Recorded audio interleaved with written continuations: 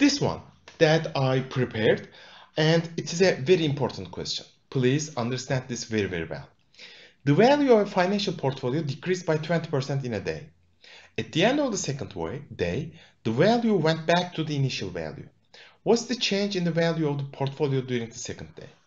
So suppose that it was 20, and after the first day, it fell by 20%, which means, it has become 80 at the end of the first day. So now, during the second day, it increased by 20 to be 100 again. So our increase is 20 over 80, right? Because now at the end of the first day, it was 80, so the 20 increase must be divided by 80, not 100. 100 was the initial value. At the end of the first day, our value was 80, and the increase was 20 in 80.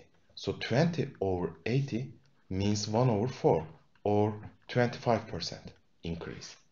Please draw such very simple diagrams for you to better understand the question and to reach the answer very quickly. So I think we solved easy but very, very important questions. Please understand them, and please try to solve similar questions, but because, as I said, this topic is very important at the Bocconi test. Thank you.